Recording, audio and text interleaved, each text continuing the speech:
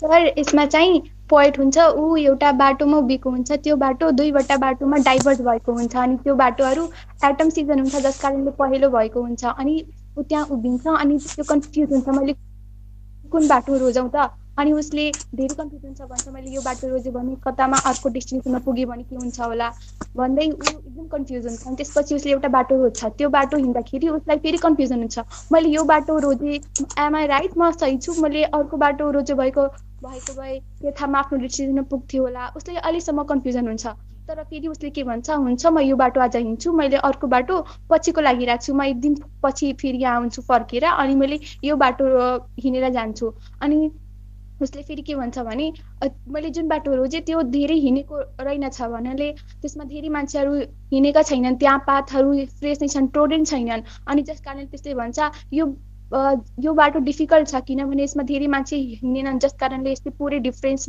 हेराउँछ यसले हामीलाई के भन्न खोजेको भने हामीले एउटा चोइस लाइफमा गर्यो भने त्यसले हाम्रो लाइफ नै चेन्ज गर्न सक्छ हामीले सही चोइस गर्यो भने सही डेस्टिनेसनमा पुग्न सक्छौँ Okay, perfect. यति राम्रो डिस्क्राइब गर्ने मान्छेले अनि why are you not turning your camera? The question is there.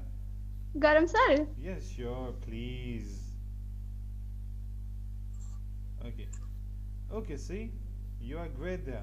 Thank you very, very much. Okay. The Road Not Taken, written by Robert Frost भनेर छ है. यसमा एक्चुअली म पढ्छु and then I have it on another screen. तपाईहरुसँग book छ अथवा अघिको PDF छ भने हेर्नुस् है. यो चाहिँ हामीले पहिला क्लास 12 हुँदाखेरि पढेको थियौँ है. अहिले चाहिँ क्लास 10 मा छ. Two roads diverged in a yellow wood, and sorry I could not travel both. And be one traveler, long I stood, and looked down one as far as I could, to where it bent in the undergrowth भनेर भनेको छ. So, two roads diverged in a yellow wood भनेर भनेको छ. So, दुईटा road diverge छन् in a yellow wood. So, this yellow wood भनेको के चाहिँ हो त भन्दाखेरि this is autumn season, as Priya said, एउटा autumn season भनेर पनि मान्न सकिन्छ, and the trees are yellow. सबै चाहिँ सुकेर पहेँलो भएका छन् भनेर भन्यो. Two road diverged, एउटा पोइट छ, हाम्रो पोइट चाहिँ हिँड्दैछ, हिँड्दै चाहिँ ऊ चाहिँ दो बाटोमा पुग्छ. अब कुन चाहिँ बाटो जाने त भनेर he is confused. And sorry I could not travel both. र I'm sorry I could not travel both. म दुवै ट्राभल गर्न सक्दिनँ. मैले एउटा मात्रै ट्राभल गर्न सक्छु. That means हाम्रो लाइफमा डिसिजन पनि हामीले एउटा मात्रै लिन सक्छौँ हैन. we may have multiple choices हाम्रो लाइफमा डिसिजन लिनको लागि, तर हामीले एउटा मात्रै फलो गर्न सक्छौँ. जस्तै तपाईहरुको स्टुडेन्ट लाइफमा तपाईहरु डाक्टर बन्ने कि इन्जिनियर बन्ने भन्ने क्वेशन आउला. Either you can choose doctor or you can choose engineer हैन. एउटा चाहिँ चुज गर्न सक्नुहुन्छ. हैन म डाक्टर पनि बन्ने इन्जिनियर पनि बन्ने, यु आर सरी हैन, गर्न सक्नुहुन्न.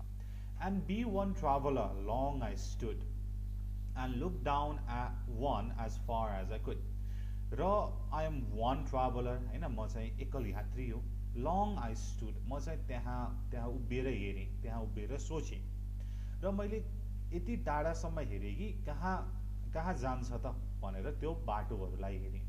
That means हाम्रो लाइफमा चाहिँ when we are taking decision, हामीले पनि wisely गर्नुपर्छ. हामीले चाहिँ स्पोन्टेनियस डिसिजन दिनु हुँदैन हैन. हामीले सोचेर बुझेर एकछिन थिंक गरेर मात्रै हामीले आफ्नो लाइफको डिसिजन गर्नुपर्छ भनेर भनेको है. To wear it बेन्ट in the अन्डरग्रोथ भनेर छ. सो यहाँ अन्डरग्रोथ भनेको चाहिँ लाइक ट्रिजहरू भएको हैन, लाइक सर्भ्सहरू भएको चाहिँ लाइक नदेखिने ठाउँ. अब चाहिँ डेन्स फरेस्ट भन्ने कुरा भयो हैन.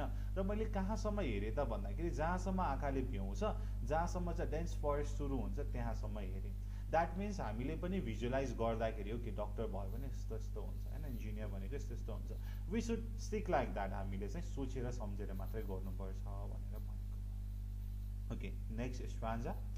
Then took the other one as just as fear, and having perhaps the better claim because it was grassy and wanted where भनेर भनेको छ. र मैले कुन चाहिँ बाटो चुज गरेँ त? मैले सेकेन्ड बाटो चुज गरेँ.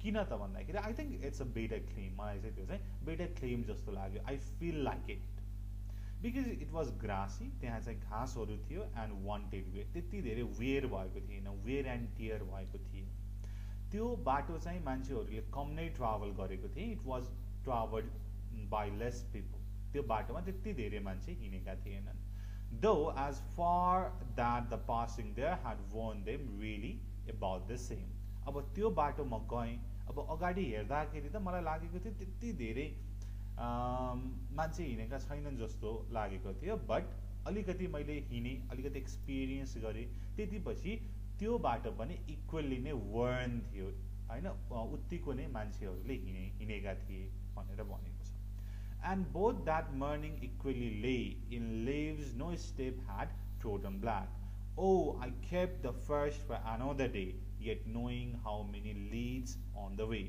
I doubted if I ever come back भनेर छ and both that morning equally lay in leaves no step had trodden black trodden black means it's decayed it's walked by someone भनेर भनेको oh I kept the first for another day र मैले अर्को दिनको लागि पनि राखेँ yet knowing how way leads to one way I doubted if I ever come back यहाँनेरि yet knowing how ways leads on to way भनेर भनेको छ एउटा बाटोबाट पनि we can reach to like अरु पाथहरु पनि खुल्छ है that's why we have to take a correct and wiseful decision भनेर भनेको है okay I doubted if I ever come back अब उ चाहिँ हिँडिसक्यो जुन सेकेन्ड पाथ थियो त्यसमा हिँड्यो अब जो उसले डाउट गर्छ म चाहिँ के फर्केर जाउँ त के मेरो डिसिजन अनवाइज छ करेक्ट छ भनेर he is still in doubt अब त्यो डाउट कहाँ क्लियर हुन्छ त हाम्रो फाइनल स्ट्रान्जामा क्लियर हुन्छ I shall be telling this with a sigh somewhere ages and ages hence two roads diverged in a wood and I took the one less traveled by and that has made all the difference I shall be telling with a sigh भनेर भनेको चाहिँ with a deep breath हैन relief breath हामीले कहिलेकाहीँ केही भयो नि गरेर हुन्छ नि हैन आनन्दको ब्रेथ लिने हैन हो त्यसलाई sigh भनेर भन्छ र यो म तिमीलाई चाहिँ with a sigh भन्छु त्यो deep relief breath लिएर चाहिँ तिमीलाई भन्छु somewhere ages and ages hence हैन फ्युचरमा वर्षौं पछि भन्छु के चाहिँ भन्छु त दुईटा बाटो थिए मसँग दुईटा बाटो थिए र मैले कुन चाहिँ बाटो लिए त द लेस ट्राभल्ड बाई मैले चाहिँ मान्छेले अलिक कम हिँडेको बाटो चाहिँ लिए र त्यसैले डिफरेन्स गरायो त्यसैले चाहिँ मलाई चाहिँ अहिले म जहाँ छु त्यही कुरा बनायो भन्ने कुरा छ सो यहाँ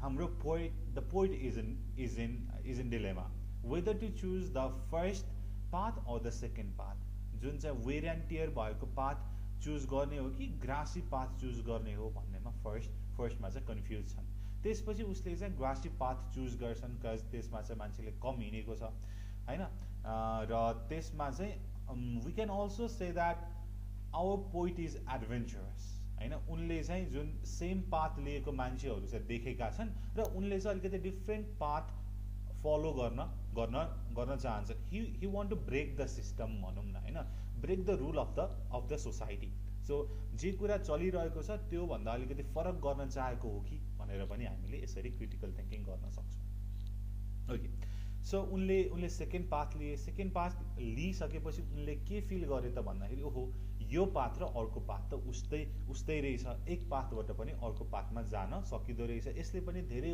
वेजहरु खुलाउँदै रहेछ धेरै अपर्चुनिटीहरु हुँदै रहेछ that's why we have to tech wise and careful decision हामीले वाइज र केयरफुल डिसिजन लिनु पर्दो रहेछ भनेर भनेका छन् र पछि लास्टमा के चाहिँ भनेका छन् त भन्दाखेरि म कुनै दिन वर्षौं पछि I shall be telling this म चाहिँ with a breath of relief आनन्दको ब्रेथमा चाहिँ मैले भन्नै छु कि दुईटा बाटो थिए र त्यसबाट मैले एउटा लिए जुन चाहिँ लेस ट्राभल बाई थियो जसमा लेस ट्राभल गरिएको थियो र त्यसले नै जे भिन्नता छ आज जे म जहाँ छु त्यही कुरालाई चाहिँ त्यसले मात्रै मलाई चाहिँ डिटरमाइन गरेको हो भनेर भनेको so that is the summary that is literal comprehension of this point so हामीले जहिले पनि लाइफमा डिसिजन लिँदाखेरि we might have multiple options धेरै अप्सनहरु हुन सक्छ र तिनीहरुबाट चाहिँ हामीले एउटा पाथ चुज गर्नुपर्ने हुन्छ र हरेक पाथमा डिफिकल्टी हुन्छ हरेक पाथमा थ्रोनहरु हुन्छ